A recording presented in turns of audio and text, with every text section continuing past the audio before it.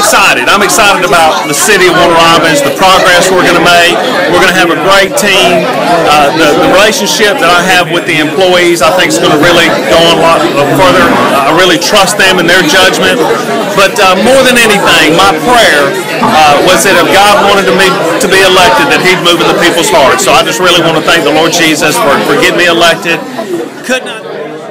Well, I think transit service, if we do it right, is going to be very effective for our city. I think the sports complex is going to be real important, and I'm just going to say right now, we need to turn that sports complex over to the RDA board that built the law enforcement center.